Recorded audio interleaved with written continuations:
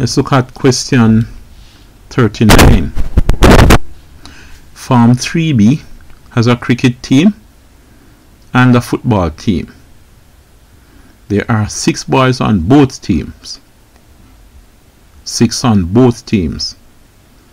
That's suggesting that you have the 2 teams overlap. You have an intersection.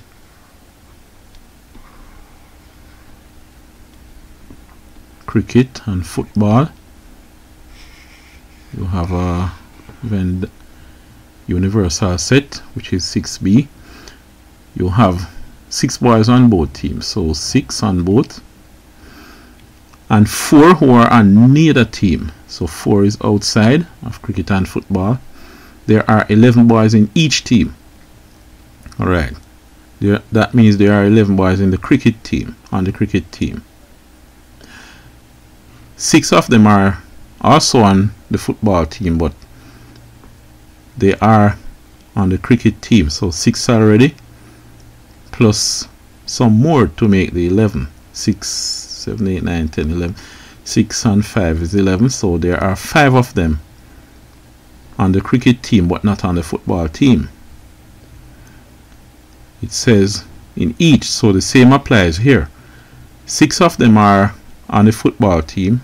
Yes, they are on the cricket team too, but we're not concerned about that. The fact is they are on the football team, 6 of them, plus 5 more who are not on the football team also. So here it's 11 that are on the football team. How many boys are there in Form 3B? Right, let's see. 5 plus 5, 10, plus 6, 16, plus 4, 20. So it's suggesting that the answer for question 39 is B. So question 39 B, right? Question 39 answer is B. Let's move on to question 40.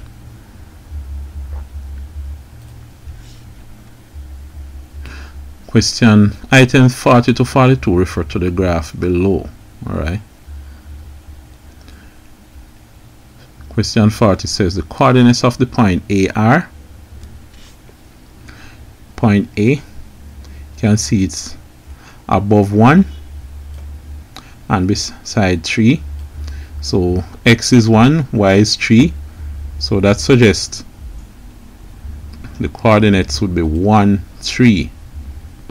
So question 40 seems like D. So question 40 D.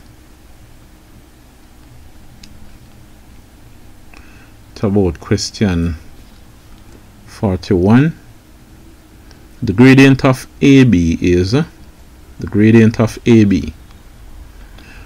Well, remember that if you're moving from left to right, you're climbing the line and you're moving up, it has a positive gradient. If it's moving down, you have a negative gradient. So there's a negative gradient here, right? Now it's the gradient of AB that they want. You're looking at a rise over run. So first of all, it's negative gradient, but what about the number? Rise over run. How much between A and B? How much did it rise? From 0 to 3 is 3. So you have 3 over the run from 1 to 3. It runs from 1 to 3, so it runs 2 units. 2.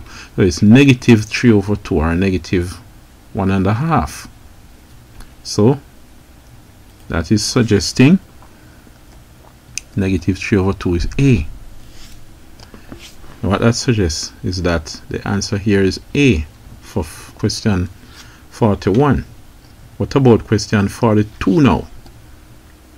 Question 42, the equation of the line CB is CB. Alright, you know that here x is 1, y is 0. When x is 2, y is 0. When x is 3, y is 0. So y is always 0. once you have a horizontal line like this, it's in the form y equals something. So here y is 0, suggesting that the answer for question 42 is A. Let's check this. Question 41 A. Question 41, no, question 40 I mean D. Question 41 A, question 42 A, right? So they are correct. Alright. Now we want to look at question 43. See what 43 says. The pie chart, not drawn to scale, represents the masses of ingredients in a cake. The total mass is 288 grams. What is the combined mass in grams of fat and sugar? Fat and sugar. Alright. Combined mass in grams. These are in degrees, 175, 20. When you add them, you get 100 plus 75. 175 plus 20 is what? 85. 195. So the angle here is 195 degrees.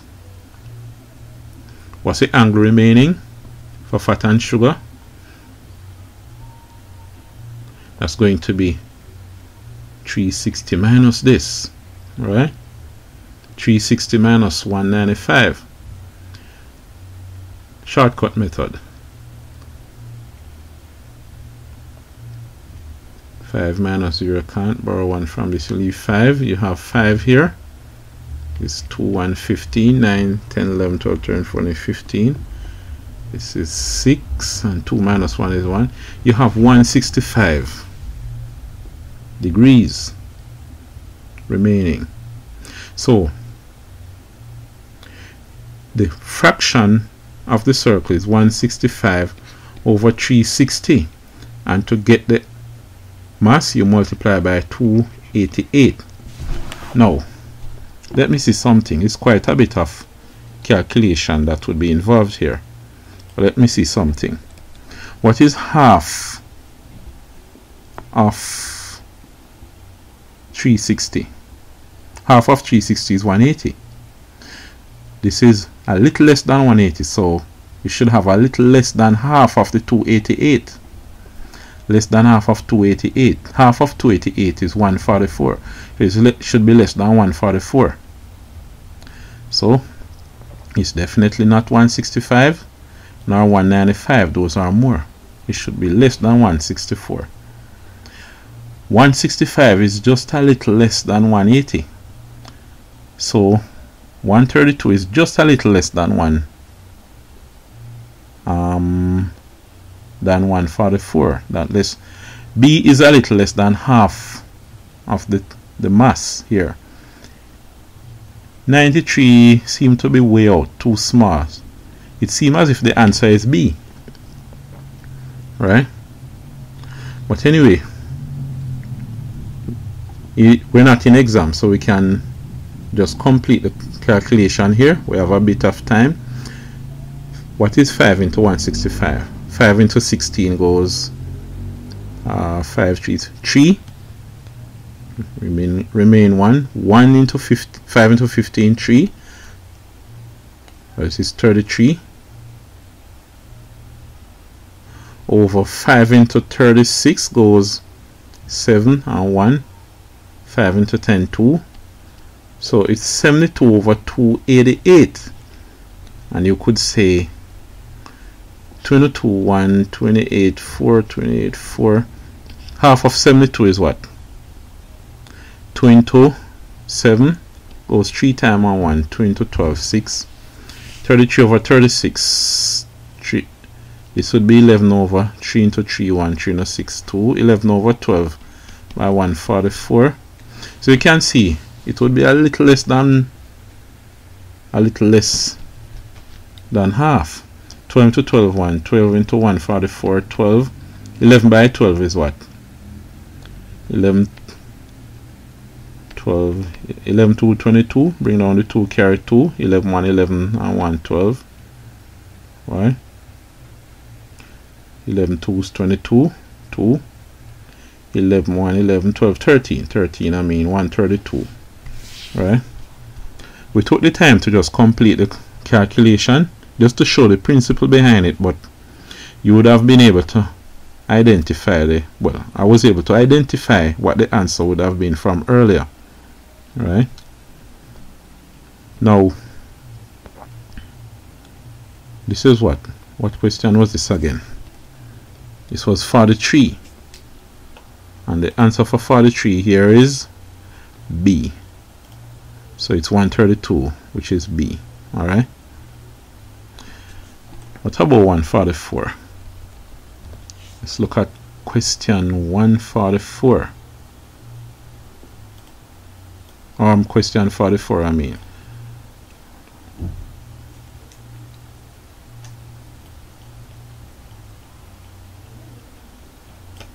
The product of 4 times R and 3 times S is, alright, 4 times R will be 4R, product multiply 3 times S is 3S. 4 3s 12, you're supposed to have a 4, it seems to be B. R times S is RS. So question 44 seems like it's going to be B, right? Question 44 is B. Alright, we continue with question 45 a bit later. So let's break from this for now.